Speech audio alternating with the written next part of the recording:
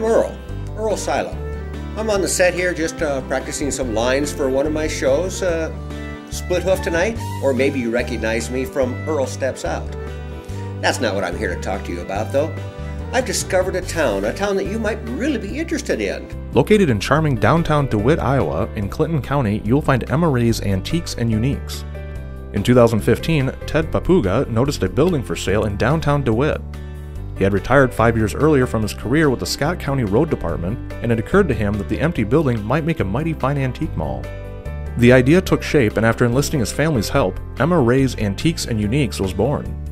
Ted and his family used to go to antique shops and flea markets, and that experience first got him thinking about opening his own antique store one day. He felt the time had come and moved into the storefront and named the business Emma Ray's after his firstborn granddaughter. Word of mouth spread, and the fledgling business grew quickly and found itself in the black after only 8 months. But with that growth came growing pains.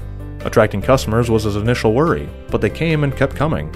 Finding vendors to fill the mall was more difficult.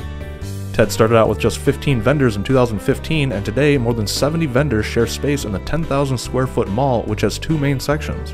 The front section is more antique-y, and the back area features crafts, more antiques, and whatever else doesn't fit up front. Ellie Jean's Veranda, named for their second granddaughter, is an ideal place for shopper to sit, relax, chat, and enjoy free coffee, popcorn, or a variety of snacks and beverages in the vending machines. The space is also large enough for small gatherings, meetings, or family get-togethers.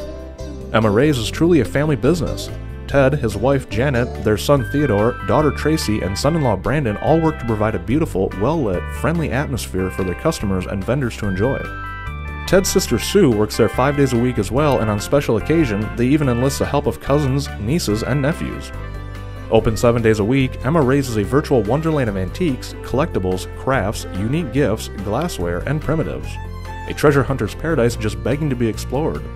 They invite you to stop and experience all they have in store for you. Emma Ray's Antiques and Uniques, DeWitt, Iowa.